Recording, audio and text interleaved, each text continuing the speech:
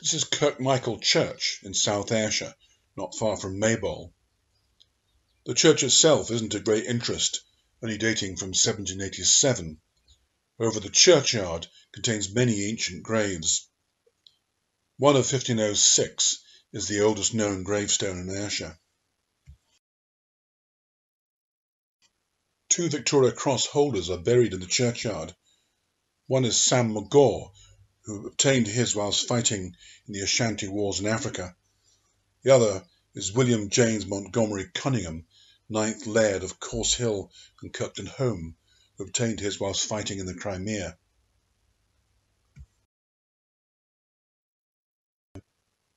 A fine example of a Covenanter's grave is present here. Gilbert McAadam of Waterhead had been captured and imprisoned, and then eventually sent to North America to the plantations for his Covenanter beliefs. He managed to save enough money to pay for his return fare to Scotland. However, he was caught whilst at a prayer meeting, and whilst trying to escape, he was shot.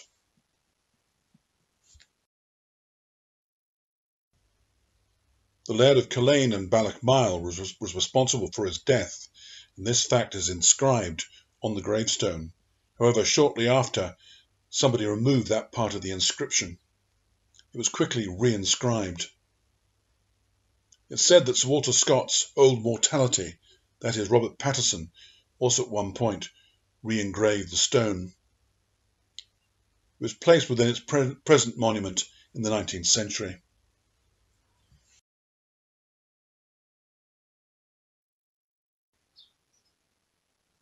There are several mausoleums within the churchyard to the local landowning families, such as the Ritchies of Cloncaird and Busby, and the Wallaces in a separate mausoleum of the same property. A particularly large mausoleum has a number of inscriptions to the various families who own Kirkmichael House, that is the Whitefoords, the Kennedys, the Shaws, the Crawfords, and others. At the back of the church there's also the steps leading up to the Laird's loft.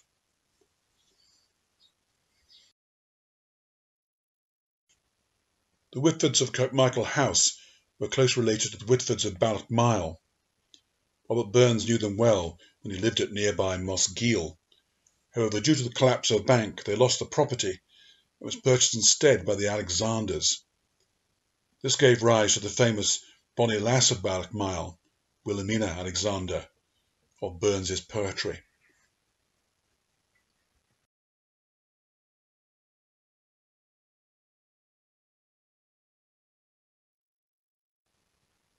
The Laird's lofts were separate spaces set aside within the church itself for the local landowners, usually one for each of the separate estates.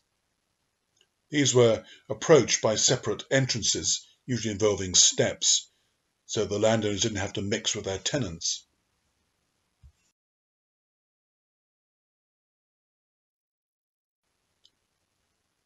The graveyard contains a number of very fine old gravestones. These often contain symbols of mortality, such as the hourglass, skulls, crossbones, and so on. In addition, they may show the indication of the person's work in life, such as the farmers with their plough pulled by oxen. Another very fine example is that of a miller. It shows the symbol of the waterwheel, but also a device known as the rind. The rind was the metal attachment that caused the turning of the upper grindstone and was used as a symbol of millers. Some of the gravestones also carry carefully engraved armorial bearings, that is, the heraldic devices such as the coats of arms of the families concerned.